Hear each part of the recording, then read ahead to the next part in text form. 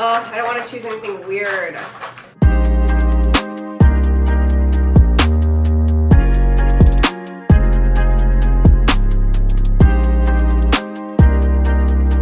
Hey guys, welcome back to my channel. So today's video is going to be super fun, and if you don't think it's fun, I will have my watch cat attack you. That's not a threat, it's a promise, okay? He's rabid. So anyway, today I'm going to be picking out random makeup products from my makeup drawers, and I'm going to be reviewing them at random. Like, I don't know what I'm gonna pick out. I'm gonna put a blindfold on because that's how dramatic that this video needs to be. I'm just gonna pick out 10 things out of all 10 of my drawers and then just give you my review. This should hopefully be a helpful video because with all those other stupid challenge videos, it's like, okay, I wasn't gonna fucking put peanut butter on my face anyway. Somebody in my comments commented this idea. They said, oh, you should just pick out like a few products and review them at random. And I was like, oh, good idea. So anyway, I'm stealing that. But yeah, let's just get into it. I have a blindfold right here that is very extra. Okay, I know I look so stupid right now. Literally, if I never saw myself look like this again, I would be happy. Let's start with this drawer, shall we? I'm just literally gonna go down. This is a hair drawer. Oh, if I can get the drawers open, that'd be great. I don't know, like, I don't think you guys probably won't. Alright, I'll review a hair product. I'll review one, okay? Blindfold on, okay? Okay. This right here is the drawer that I literally use for, like, everything. So, and I kind of already know, like, what, like, I would know what I'm picking up. Oh, I don't want to choose anything weird. Okay. Product number one. Oh, this is like my, I don't really want to pick anything from this drawer, but okay.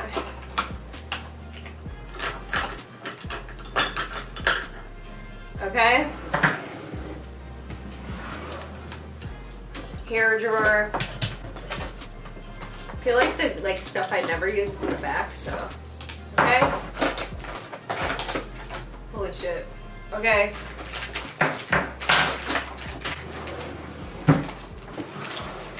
These drawers and pick something out of here.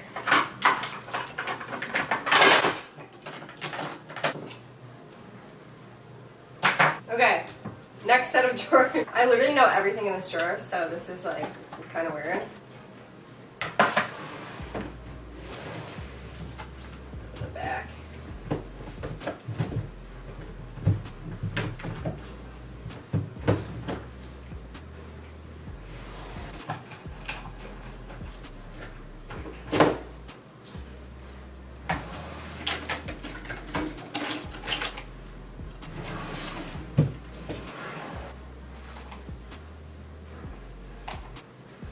Okay, we're back. So yeah, these are not meant to be worn with makeup.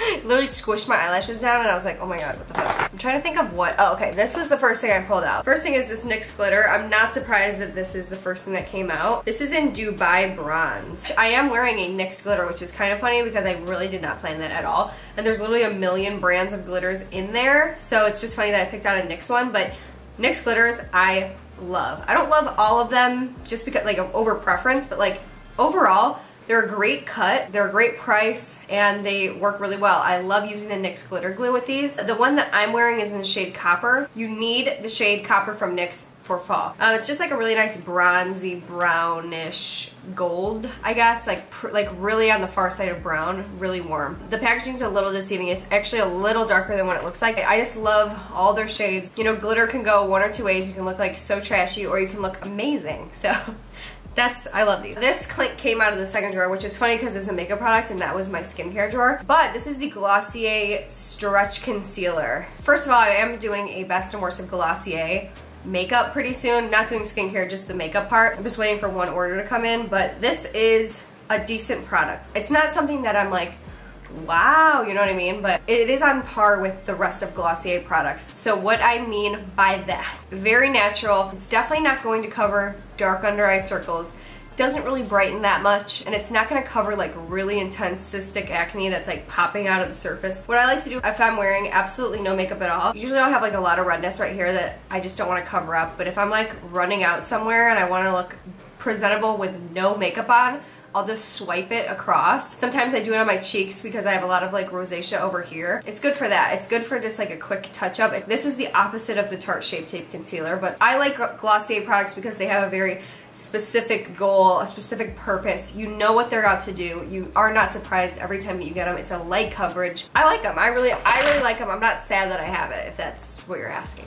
Are you asking that? Next out of my hair drawer, this was the Living Proof Perfect Hair Day Dry Shampoo. Actually cleans hair. Until I just saw that on camera, I had actually never seen that it says actually cleans hair. Eliminates oil, sweat, and odor. It's pretty good. I wouldn't say it really changed my life at all, if you know what I mean. I'm still searching for that dry shampoo that actually gets rid of all the oil in my hair. I have the oiliest hair that is so hard to come back from. Like, I can rarely do second day hair. Rarely. It is like something that just does not happen for me. If you're comparing it to like Batiste, which is I think the best drugstore dry shampoo, and that one is much cheaper than this one is, I'm pretty sure, because this is like the travel size or whatever. I would probably just buy Batiste again. Do I think I'd purchase it again? Probably not. Like if it came in like a Sephora favorite set, I'd probably be like, oh yay, that's in there, but I'm like not sold on it, you know what I mean? Because I'm still having those days. I'm still waiting for that number one thing, you know what I mean? So it's not like, none of them are a holy grail. I don't have a single holy grail dry shampoo, and if your hair is as light as mine, especially the time when my rootage gets a little dark, it's tough out here for us, okay?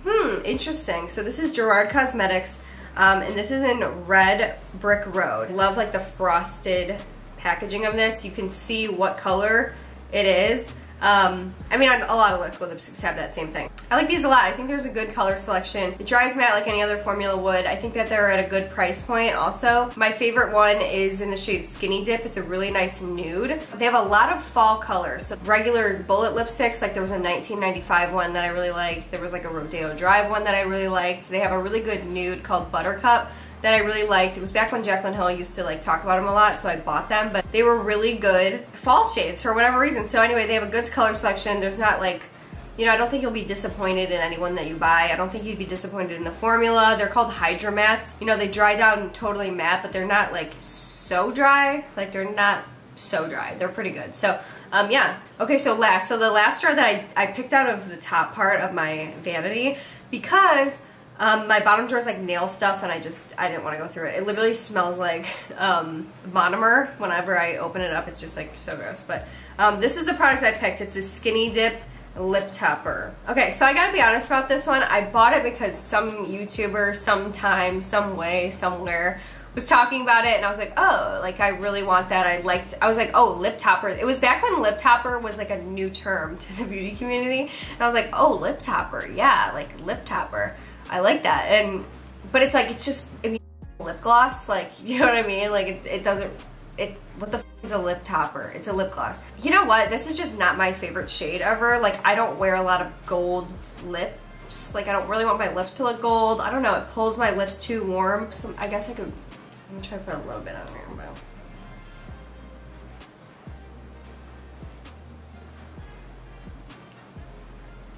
These do smell like cake, though. So these do smell like cake batter, and I don't know, I don't love them, to be honest with you. I think that they're pretty overpriced. There's this like weird, strange locking mechanism where you could like move it into something. I think that they have like a lot of interlocking parts with their makeup line, which is like, I don't know, kind of gimmicky. I don't like the packaging. It's so sharp, like it honestly hurts when you try to like go and open it. It kind of hurts. Like that's so dramatic and like something that nobody probably would ever say, but I don't know. I don't love it. I think that it looks kind of nice when you're like, oh, you know, but I like when the glitter is a little bit chunkier, but more evenly dispersed, or like there's less of it. Do you know what I'm saying? So like I love a lip gloss. Let me show you actually. Do you see that versus this? This is Dominique from Buxom, which is actually supposed to be a clear lip gloss, but the glitter is a lot more noticeable. It's chunkier, but it's also dispersed more evenly. This is just packed with and it just gives you like a metallic look that I'm just not looking for. So would I recommend those to people? No. Would I ever put that in a favorite studio? Probably never. No, not for me, dog. Doesn't look bad though on my lips, but it's just like, you know. Next product. So this is the No. 7 blush in Peach Velvet. I actually reached for this today, and I used this today. Thoughts? I love this. I love blushes that are this color. This like peachy color. They go with anything. They look good in the summer. They look good in the winter. They look good in the fall. They look good in the spring. Very universal shades. Like, I don't know, it's just like a purple blush you wouldn't wear outside of winter or fall. So different things like that. It's just like, I feel like this always looks good. It always gives you a healthy look, especially just, I don't know, for me, like personally for me, I love it. I like that it's matte because then I can choose to do a little bit of shimmer if I want to. I kind of like when blushes are just matte. Not to say that I don't like blushes that aren't matte, but I like having that option of like, oh, I could put like a highlighter over it and then it could be more glowy, or I could keep everything matte, you know what I mean? But these are at the drugstore. You can find it at Walgreens, Ulta. Pretty good size too. And this is the one that I would definitely recommend from them. So really good.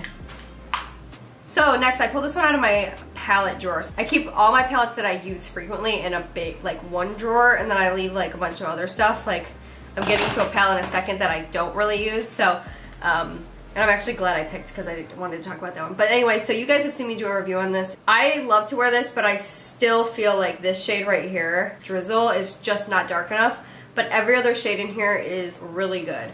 I did one of my favorite looks I've ever done the other, like in one video where I was like, holy shit, I looked at my makeup, I'm like, holy shit, I look fucking good. It blends out really well. The mattes blend out really well. They go all together, like it's all curated together. I use this shade on my lid, which I love. It's gritty when you pick it up because there's a lot of glitter in it, but it's not like just an overspray of glitter. It's actually inside of the shade. So I think that these two shades are like that too. But it's sweet because you have like this really shimmery, impactful lid, which you don't always get in palettes. So I love this, love the mirror, love the packaging. Anyway, that palette's really good. Let's see, what was next? Oh, this was, ew, okay. Whenever you guys see, I don't know if any of you guys have noticed, but there's a lot of these stickers on my stuff, and it's because you get that in like, it's marked that you got it in Sephora gratis. So like this is, when I see stuff like this, I'm like, oh shit, that product's like 3 years old. Like, it's old. I still use it though. I'm like, you know what? Is there really a shelf life on this stuff? It's not like food, or I don't know. It's just like, I'm gonna use this stuff till the day I die, literally. So this is like so gross. I literally, oh my god. Let's just put that right back on so you don't have to see what that is. Oh my god, I remember so vividly, Jarvis and I, we were dating for only like probably 3 or 4 months, and then we decided we wanted to go to Arizona together. Because my grandparents have a house out there, so they like let us stay at their house because they had 2 houses at the time, and they stayed at their other one, and like we got to go by ourselves to their house, and it was like the best time ever because we were, you know, we were like just dating. We're like, ooh, we get to stay by ourselves and go grocery shopping together, you know. It's like now we're like, oh, we have to go grocery shopping together, you know what I mean? No, I'm kidding. Anyway, I remember using this. I use this literally every single day, and I wore this to the pool. Like, I would put it on, and I would just like, my body was so self-tanned, so I would literally put this on and just like, with a brush, and just go. And it was so awesome because it has SPF 15 in it, and it just matched my skin, and it looked so good, and it just like covered up any imperfections, but it gave me a really nice base. And you know, at the time when you start dating somebody, you like want to look good all the time. Like, I remember so vividly, I used to be so uptight about bringing makeup in my purse because I didn't want Jarvis to see me without makeup on, or like I wanted to like always look good, like I woke up like that, which I never have woken up like that. I use this so much, and every vacation since then, I literally bring this with me, and I'm just like, it's the perfect thing to like wear to the pool or wear out or whatever and just look a little bit better. It's got a pretty decent coverage on it. It's like light to medium, probably more. It's like, this is like the definition of a medium coverage. And oh, it's SPF 20. Oh, never mind. Broad spectrum SPF 20. Oops, sorry. Not 15, it's SPF 20. I'm so stupid. Where did I read 15? Next, this is the Hard Candy Metal Glaze 12-Hour Intense Liquid Foil. So this is in the shade Rose Gold, and this is a very good indication of what the state of the drawer that it came out of is, because this is so random, and the drawer that I picked this out of is so messy, so random. It's literally just all stuff laying in. Oh, I need to organize it. But anyway, this is something I bought when I did my Stranded at Walmart video, which was one of my favorite videos I've ever done, and of course it got 0 views because nobody wants to click on a wholesome video these days. It's like, geez. Not complaining though. I bought this because I was like, oh, hard candy. Like, I never use hard candy, right? So you might be thinking, oh, that looks pretty good. And like in the package, it looks pretty good. It's got kind of like a smoked out, like Il Maquillage smoked out look to it. If you covered up the hard candy, you'd be like, oh, that's like kind of expensive looking. But hard candy and me we're not on the same page. Like, we're not even in the same universe. I swear to God. Like, I don't think there's one hard candy product that like I like. Like, you know those brands where you're like, oh hell yeah, like this product works for me. It was made for me. Like, oh yeah, this is not that. Like, hard candy was not made for me. Not made for me. Nothing works. Nothing works from hard candy. I have not liked one product from hard candy. I honestly bought this and I was like, oh, you know, I wanted it to be like the Steel of Glitters kind of. I mean, it's pretty when you see it. I'm sure it's fine, but I just don't like hard candy. I don't like hard candy. I've been trying to give them a chance, and I'm like, sometimes I'm like, wait, why is that so expensive? Like, literally, like setting spray for hard candy, $8 or something, $9. I'm like, wait, what world am I in? Like, what year is it? Last, my 10th product that I am reviewing is this just mishmash of shades, okay? And I want to talk about these. This is what I want to talk about. I'm not talking about the other shades. Don't care about the other shades. We could talk about those on another day. I want to talk about these. So, these are from Glitter Injections, right? I know what you're probably thinking, that looks fucking amazing. And if you could create your own palette, wouldn't you want a glitter shade like this that doesn't need a primer, doesn't need anything else? You can literally put it in, create your perfect palette with glitter in it. That's my perfect world. And that's why I bought probably 6 of these, right? Probably 6 of these to create my own mega palette, right? These are, first of all, don't buy 6 of these at once. Buy one, see if you like it, then go on to the next one. I didn't realize that I fucking hated these. These are so greasy. They transfer up onto your lid. This is coming from the person that knows glitter, okay? If there's one thing I know in this world, it's glitter. These are greasy. It's glitter particles swimming around in Vaseline and just slip sliding all over like it's magic waters in your fucking eye, okay?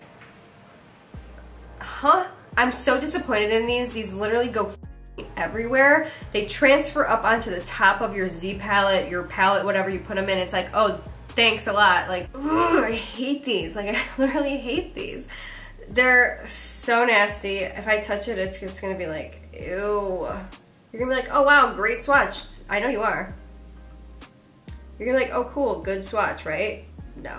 See that? Do you see that, you guys? How like it just breaks apart and just slips, slides around.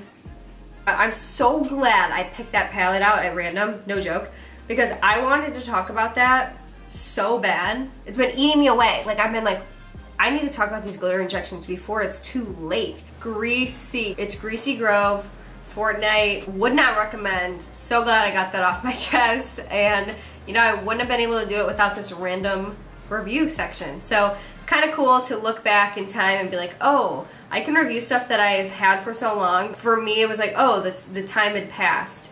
So now I shouldn't talk about it anymore because it's not really, like, these aren't popular products anymore. You know, it just proves that you can still talk about this stuff. There's stuff that's been out that's so good, and there's stuff that's been out that's so bad, but like not a lot of people talk about it or whatever. So I hope you guys enjoyed this random review. Really fun to do. Definitely encourage anybody else that has a YouTube channel if you want to try it yourself, or if you want to start your YouTube channel and this is your very first video that you want to do. I love like these types of videos, just reviewing products, shooting the shit, doing what we do. Okay. So anyway, I'll see you guys in my next video. Have a great one. Bye.